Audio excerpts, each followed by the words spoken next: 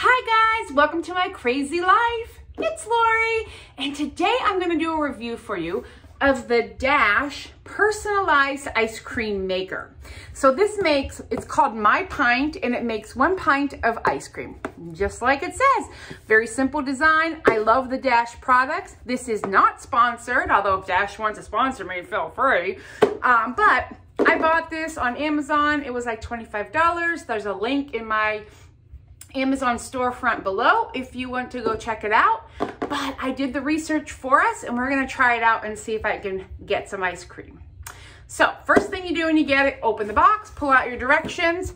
You're going to take everything out.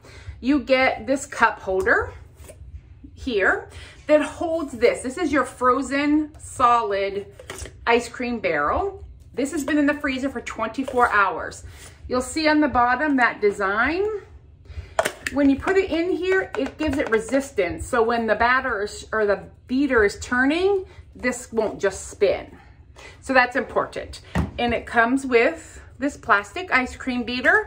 You get your own personal spoon. And the meat of the whole thing is this. You put your beater in here and it will turn, plugged in. So what I have done is I washed everything, soap and water, dried it thoroughly, put this in the freezer 24 hours and let it go. Now we're gonna put it back in the freezer because I'm gonna talk to you a little bit and I don't want this to get thawed. So here is the thing. When you're making ice cream, obviously the key is everything needs to be super, super, super cold. We're making a pint here. And this is a $25 machine. So we're gonna give it the best head start we can. We're gonna freeze that for 24 hours. I even will put this in the freezer, make sure it's cold. And then you're gonna make your batter, or creme anglaise, I believe it's called. And what that is, it is the ice cream base. This is also gonna go back in the freezer while we talk. This was in the refrigerator. So I'm just gonna put that right there. I made a whole batch of ice cream base. I make keto so I can have it. You make your recipe. This is not about the recipe, but you want to use good ingredients. There's very few. It's cream, it's milk, it's sugar, it's eggs, and then any additives that you want. But you wanna make sure you make it. Everything the day in advance. Then you store, tipping over here, guys. You store the batter or the base, the ice cream base, in the refrigerator so that it comes, because you do cook it. So you store that in the refrigerator so it comes to temperature. It's very cold. And you had your ice cream base in the freezer as well. So now everything has been in there for 24 hours. That is the most important.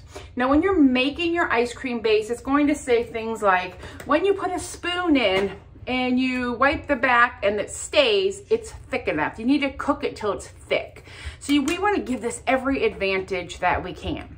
Now, this is a plain vanilla base. You can make any flavor ice cream you want. I always recommend you start with the basics. Let's do vanilla. And you can add things to this, any type of additives like chocolate chips or chopped up Reese cup or whatever you want to add, you do after you've done your turning.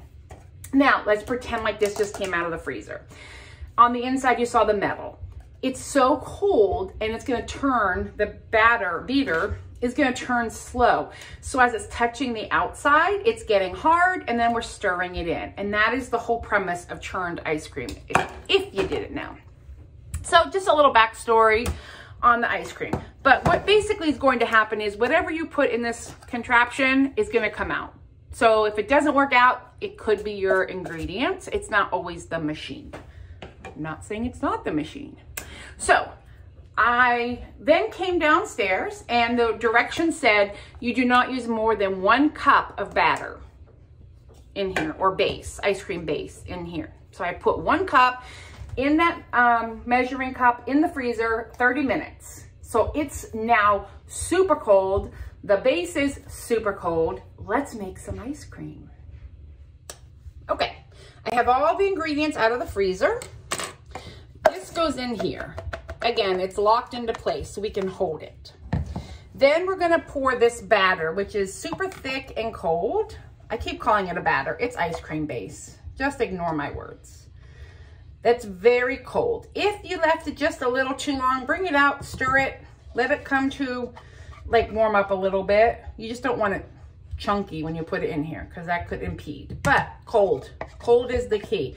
I read so many reviews. They're like, the machine doesn't work. Yeah, the machine works, people. The machine works. So we did that. And then the directions say to put this in here so it locks into place, turn it on, and then slowly drop it in. And now we're letting it churn. Do you hear it? It is in here churning the ice cream. How long do we leave it? I don't know. Probably 20 minutes, I would say. We'll check it. I also got some on here. Now, when this comes out, it'll be really soft. You're not going to get firm ice cream out of an ice cream maker because it wouldn't be able to turn. But you're going to get it nice and thick. And then I have a container here to put it in. And then with the lid, and I'm going to store it like that in my freezer. But we're going to wait. Or you can just eat it. That's what the spoon is for. Apparently, you're just supposed to take it and go. But again, I'm making the best, giving this ice cream the best chance I can, right? Because that's how we roll. All right, I'm going to let this go. Ooh, or not. You got to hold on to it. It's already getting thick, guys. Should we see? I mean, it's already getting thick. You gotta hold on to it though, because you just saw what happened, right? I'm just rinsing off my stuff because I'll need my spatula here.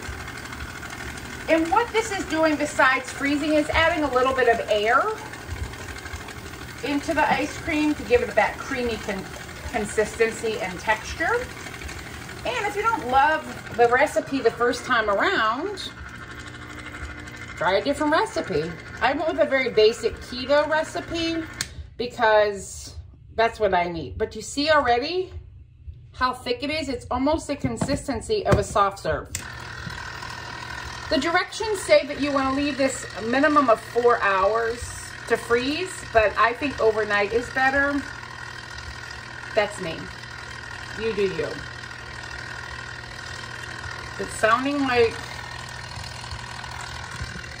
it might be about ready, and we're looking at less than 3 minutes.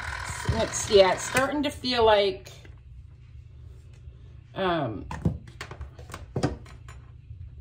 it's pretty tight in here. But look at already. Oh my gosh, guys. Look at this already. Now, this is pretty thin, like I said. We know that.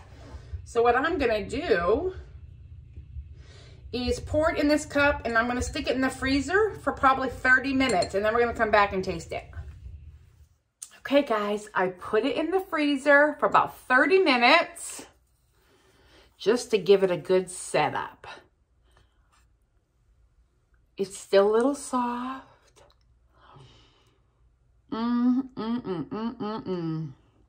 I don't know where these reviews came from that said this machine does not work, because it 100% works.